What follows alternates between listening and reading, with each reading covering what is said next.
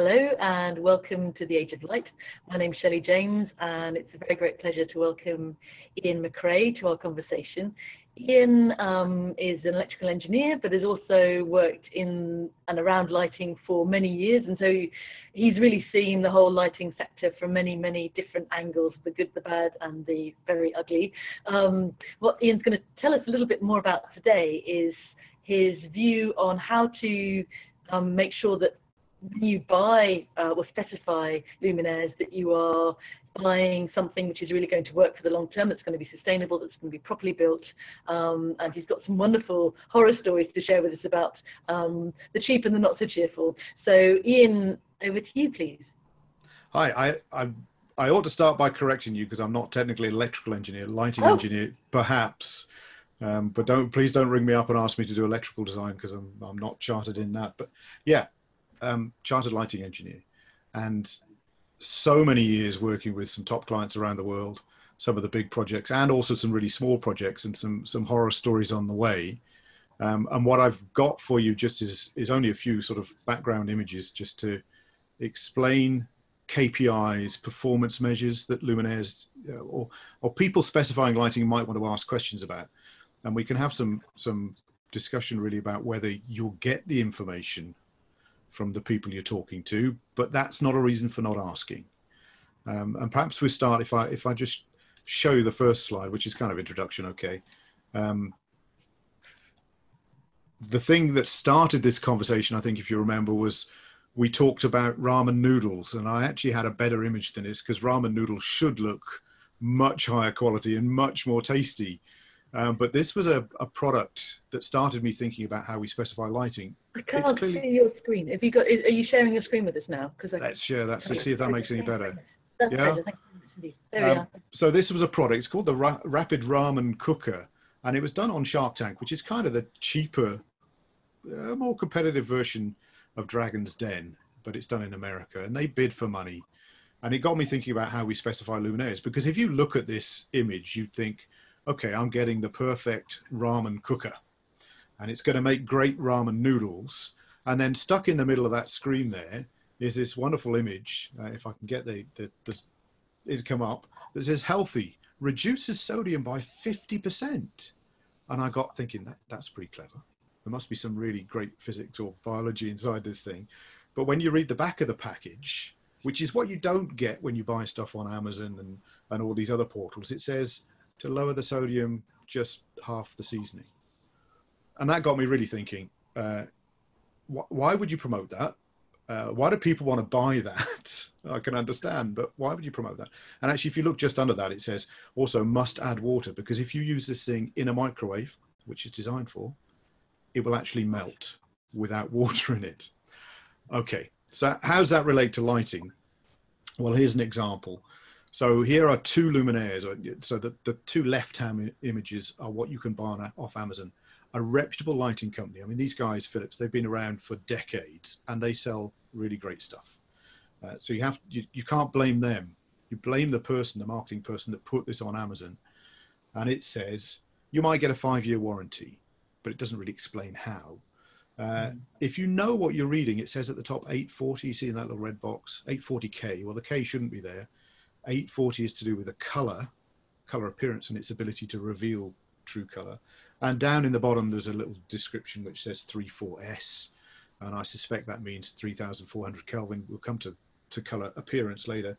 And the S probably means silver. But if you were to buy that, there's pretty useless information. I mean, you'd get a luminaire, and actually I have bought this luminaire and I've tested it and it's not bad. I bought two others at the time which had even less information and proved to be pretty terrible. The image on the right, I get loads of emails, loads of newsfeed items about lighting, and this was one that came through, and it's really interesting. Basically, it's a lamp, it's a bulb. Okay, I know it's frosted. That's quite interesting. I know it's an A19. If you don't work in lighting, that means nothing whatsoever. It's the shape. I know it's going to have an estimated 10-year lifespan, but no one's telling me how that is worked out. And I know it's got an E26 medium base. I mean, okay, that kind of tells you where it's going to go. So I think as a consumer, even as a professional buying stuff online, it's really, really difficult. So we have to point you in the right direction. We don't really have police in the lighting market. We don't really have police. Trading Standards will do some stuff, but what should you look for? Well, I think first off, look for the CE mark. Be careful which one you look for, because there is a rumor that there's one called Chinese export. I'm not saying the Chinese make bad quality. They can. They make good quality. They can, and you can buy that in other countries as well. But you want the one that refers to the legality of selling stuff in Europe. And in lighting terms, that means it'll comply with a whole raft of British European standards. EN 65980 is the magic number to look for. And I'd look for that on a test certificate somewhere, on a website. I'd ask the manufacturer for it. I'd be pretty much painful, and I'd ring them up and say, send me a copy. And in my professional business, I'd also go and find a copy and read the test report and sit down with them and have a cup of coffee. Of course, not everyone can do that. So everybody can do that, but they wouldn't understand what they were reading. I mean, we're having a conversation with Andy Guest about lighting and testing. So that yeah, and Andy would know much more about it. And you should go and find out the professionals. You know, the independent test houses are great places to go and get unbiased information. I mean, I know they take fees off manufacturers to test stuff, but they're normally doing the right thing and kind of policing the market, and they'll go back to the manufacturers and say, this doesn't work, or that does work, or, you know, or whatever. But looking for that magic CE mark is a start. But all that does is just say you've got a safe, legal product. And you probably need to go a little bit further than that and say, okay, so what's next on the list? And I would say, understand light, understand human beings, because we can have a light source here. I've got a candle, and it's giving out all sorts of energy. If you want the physics, it's giving out electromagnetic energy, but it's giving out energy. But we can't see all of that. We can feel some of it. If you put your hand near it, it gets hot. That's still energy, but it's no use to me to see. It becomes a heater, perhaps.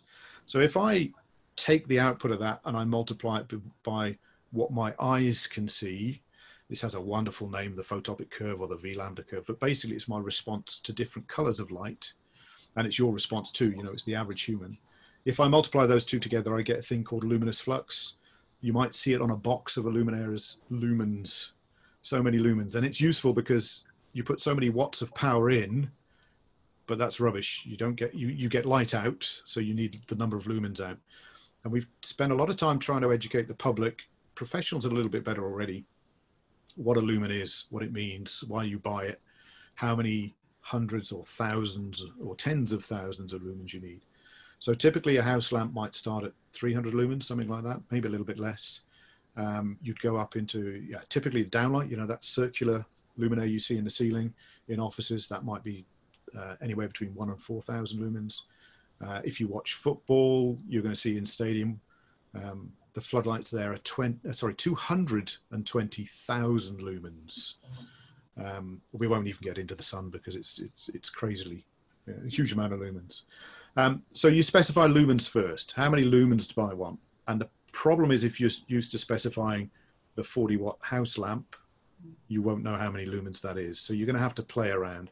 If you're in the commercial world, retail, hospitals, healthcare, schools, then there are some magic numbers, you know, you can get to, but it's worth researching how bright you want it to be.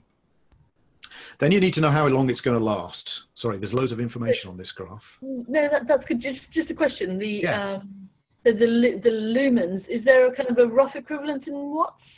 No, and that's the real problem, because if you go back only 10 years, you know, we were in the kind of compact fluorescent era. And if you go back 20 years, we were certainly in the tungsten halogen era. And a lumen for a tungsten halogen fitting wasn't great. So a lumen for a tungsten halogen era, you know, you might get a 1,000 lumen light fitting. You come into compact fluorescent, it might drop to about 600, up to 800, and you're coming into LEDs and you're still wanting 600 to 800s, but the wattage has gone down dramatically. So you might have gone from a 40 watt down to a 20, 24 watt compact fluorescent, and now you've gone down to an 8, 12, something like that wattage LED, but you're still getting the same light output.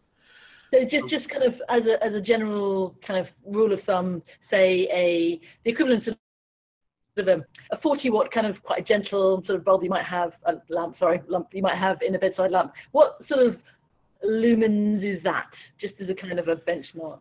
I mean, typically for, that's a really tricky question, because it might be around 300, 340, something like that. Okay. But if you had the bare lamp, you know, if I'm holding it here in front of you, all that light gets out of it. You know, it comes through the glass and it gets out and it hits the walls and it lights everything. The moment you put a shade over the top of it to make it more decorative, some of that stuff gets blocked. Oh, sorry, that's my phone going, and what we should really have done is turn that off. There you go. Forgive me, viewers, not a problem.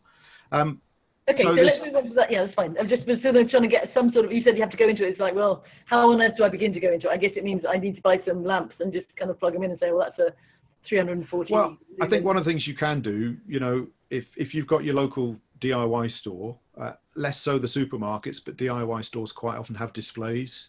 Yeah. And you can go and see what lamps are there. Or sometimes you can get them plugged in and play around with them. Yeah, I'm absolutely a fan of going and buying a range of stuff, bringing it home, plugging it in, seeing what it does. Yeah. And as a professional lighting designer, I also, you know, I trust some manufacturers, but I still like to chuck something in the ceiling and see what it looks like and what it does. Whether the light goes where they say it's going to go, and indeed whether it's going to go where I want it to go. So if you're designing a luminaire and you're doing some fantastic iron work and built-in shade and stuff, it's not until you get that light source inside that you see the patternation of light as it comes out. And it's only when you see that you realize you might need more or less light. And that sort of stuff is very difficult to model digitally. You know, you can't put it in a computer package and come up with it unless you're paying thousands to do that. So I think, yeah, playing around with stuff is worth it. Good. And we'll come to some aspects of color, because you'll get told one thing by the manufacturer of the lamp, and sometimes it's not always the truth, or it's their interpretation of the truth. So yeah, it's important to play around with the number of lumens and see what you get, and the directionality of lamps also, because you get a spotlight or just an opal globe, and that makes a difference. Sure. If we went on to life, you're going to pick that lamp up and you're not going to know how long it's going to last. And this is really confusing, because the old lamps, they would go pop and there was no light out and you had to replace it. Now you've got these things called LEDs, and they gradually diminish in light output. They follow this blue curve and they get less and less light output. But, you know, I'll probably die before they stop giving out light completely, you know, because their electronic devices just keep on going. So we've invented this thing called the median rated useful life. You can just call it useful life if you want. And it's the point at which the light source gives out just enough light for it to be useful, and after that you say it's failed, it's beyond its life. So that could be 70%, as I've marked on this graph. You could choose more than that. 70% typically is for offices. It would work for homes as well. In something like a corridor, we might accept down to 50%. So is this, I'm just going to move this along because I'm aware of the time. So just is that information available online? Yes, it should be from reputable manufacturers. You should see an L number. It'll probably be L70 or L80 or L90. It might have a B factor in. Ignore that. That's really not important. And it'll give a number of hours. 50,000 is typical, 35,000 or 15,000. What you have to do is you have to work out what that means in your application. So, well, exactly, yeah. Hotel corridor, 50,000 hours, 6.5 years. Okay. Not very long. House lamp, 50,000 hours. Yeah, that's going to be 20 plus years. It's never going to really fail for you. Some do fail prematurely. You know, their electronic devices, they may go pop, but most of them just diminish with time. Okay, we diminish with age. We know that. We do. You might want to look at warranties as well. You'll get 10-year warranties, 5-year warranties, 50,000 hour warranties, year warranty. Actually, technically in Europe, whilst we're still in Europe, that should be warranted for at least 2 years. Okay. But read behind the scenes, yeah. And that's important, because it might be from the date you buy it, it might be from the date you switch it on, it might be from the date of manufacture. Okay. It could cover all sorts of stuff. But also retrieving that, I mean, it involves sort of keeping the packaging and keeping, I mean, honestly, a couple of years, are you really going to have that information to hand anyway? So that's another Yeah, and that's one of the problems with warranties. You kind of have to keep the receipt. In some cases, you actually have to go onto a website and register the product. Yeah. And how many of us really do that for a light bulb? For an expensive luminaire, if you're spending 500 to 900 euros, something like that, of course you're going to do it. And if you're buying thousands, of course you're going to do it. Yeah. Sometimes it's just cheaper to go and buy another one, unfortunately. Yeah. Okay. So you need to look out for those things when you're Amazoning or eBaying to find your luminaires. You need to check that it's got a CE mark or some kind of and a warranty and a lifetime figure if you can find them.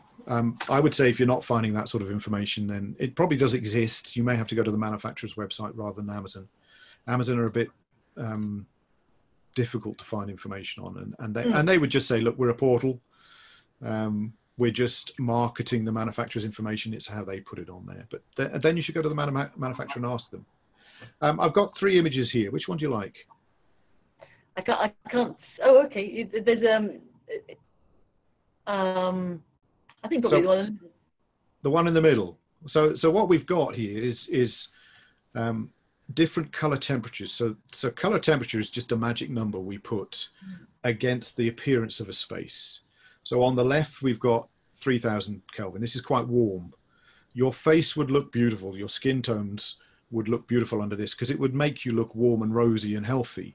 In the middle, we've got typically what you get in offices in the UK, which is fairly washed out and neutral. It's white, you see it as white. And on the right-hand side, we have nearer daylight. So this is quite a cold color temperature.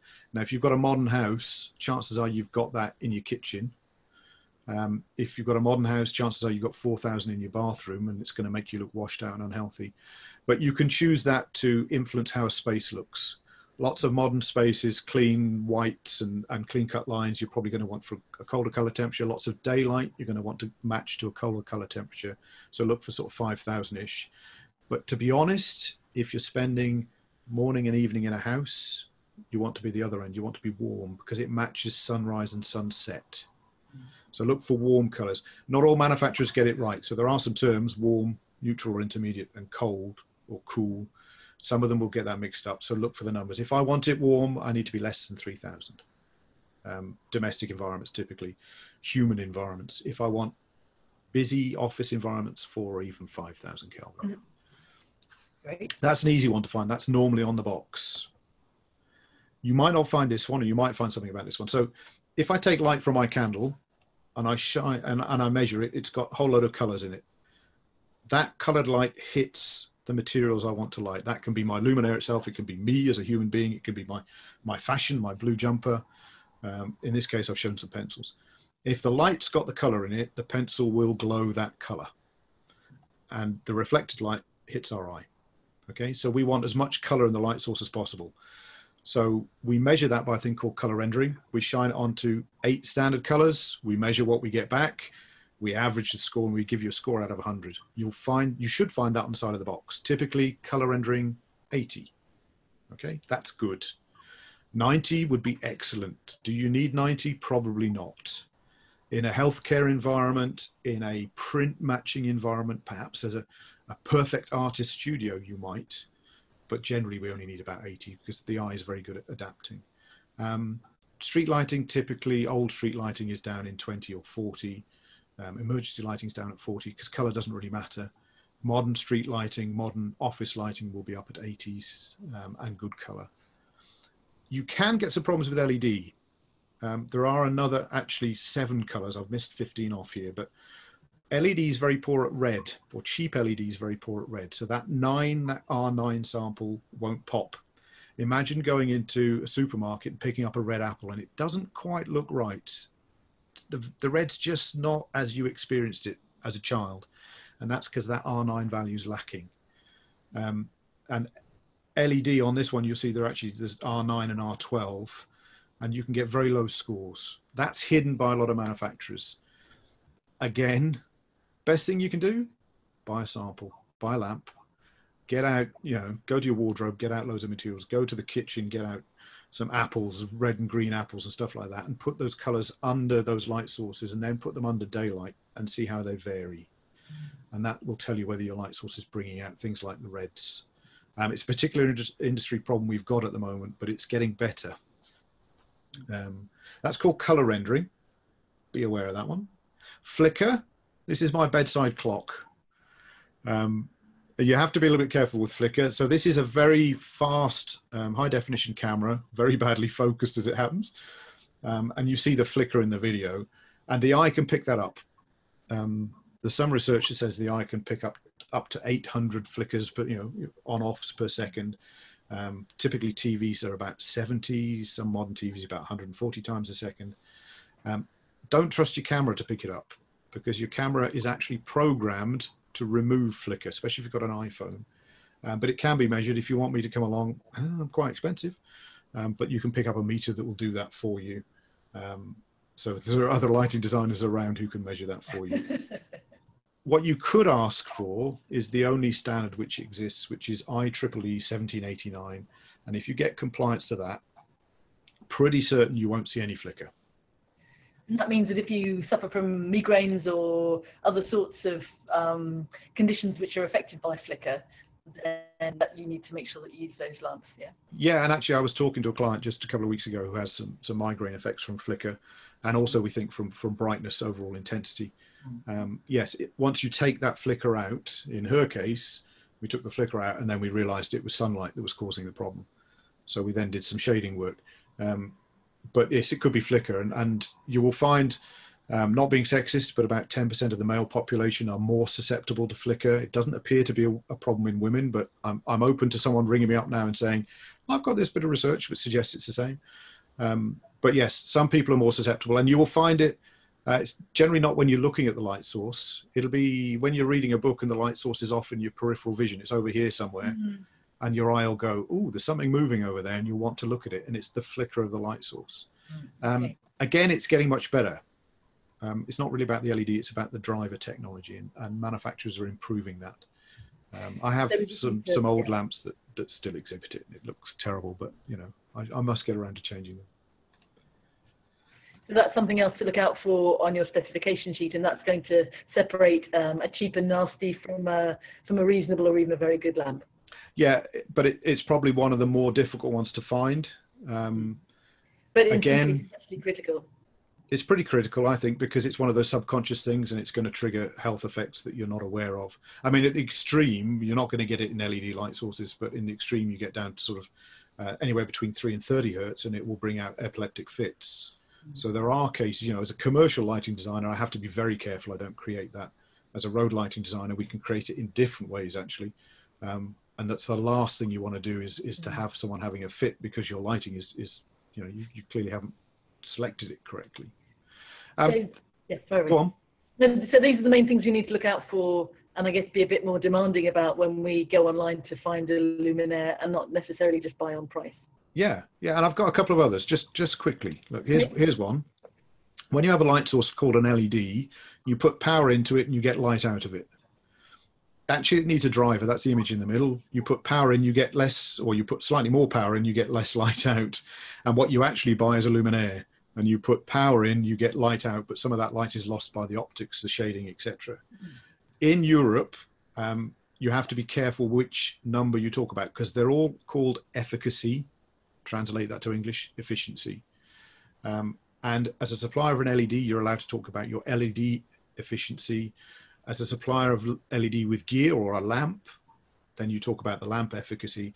And as a luminaire manufacturer, you must talk about your luminaire efficacy.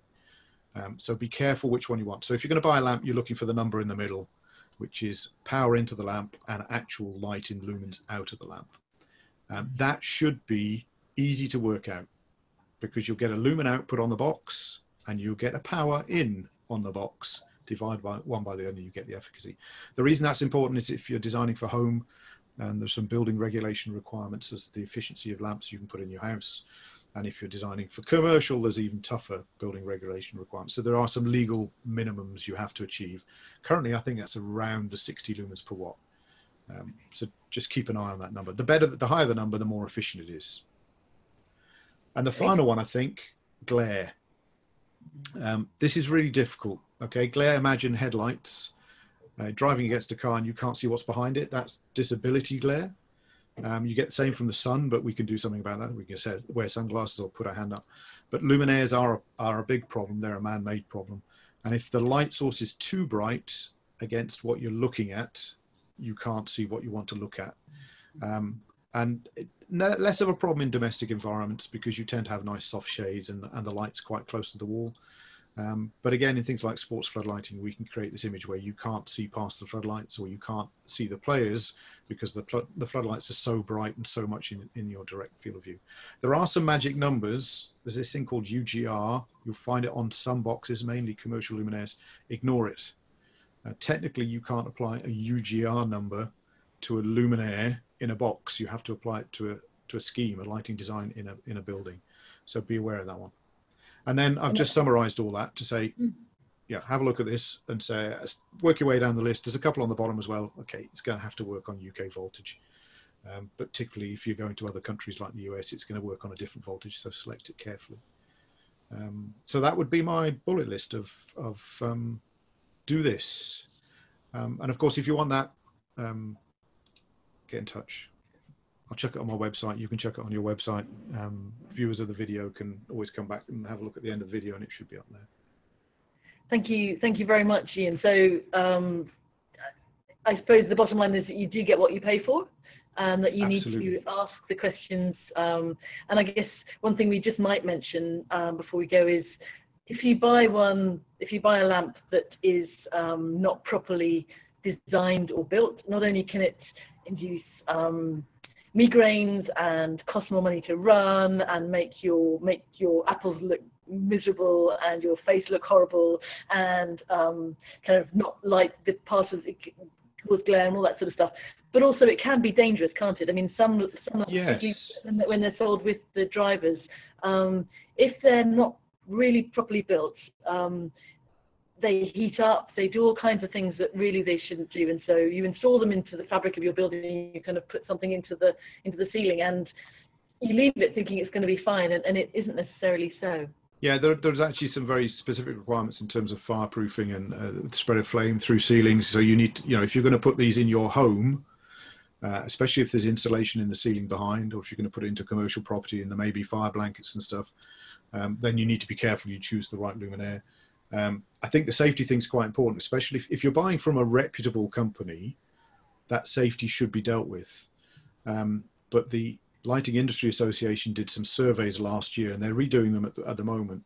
And they bought some fittings off Amazon as a platform, and there were actually 2 other platforms they used as well.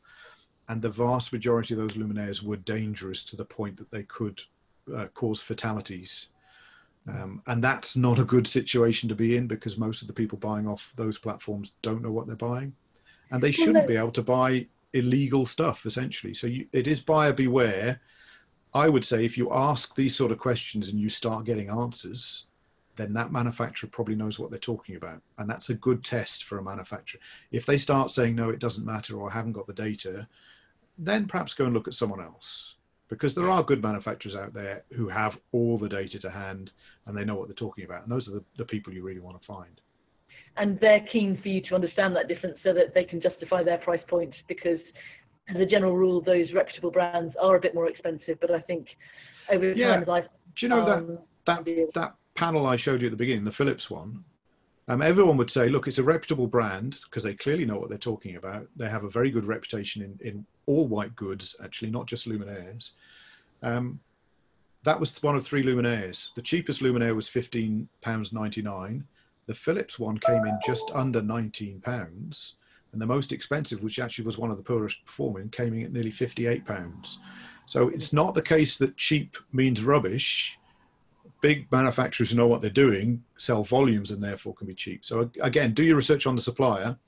That doesn't mean that just because they're cheap, that's a rubbish product. It just means they know what they're doing, Great, that's good advice. And the other thing that you mentioned at the beginning is, if in doubt, buy a couple and just offer them up, see how they look. I've certainly, for me, when I'm buying drivers, I plug them in and leave them on for a week, just to make sure they're not overheating, to make sure that they work. So again, I think buyer beware, and if you do your homework, then there's so many exciting products out there that you can buy. Yeah, just be careful. Absolutely. Yeah, it's an exciting time in luminaires and light sources, and and putting all that stuff together in weird and wacky designs. Yeah, fantastic. Thank you very much indeed. Thanks, Ian. And Thank you, yeah, Shelley. your details will be on the end of this video. So yeah, if anyone wants to ask a question, just get in touch and we'll see if we can help you out. Thank you very much indeed. Thank you. Bye now. Cheers, Shelley.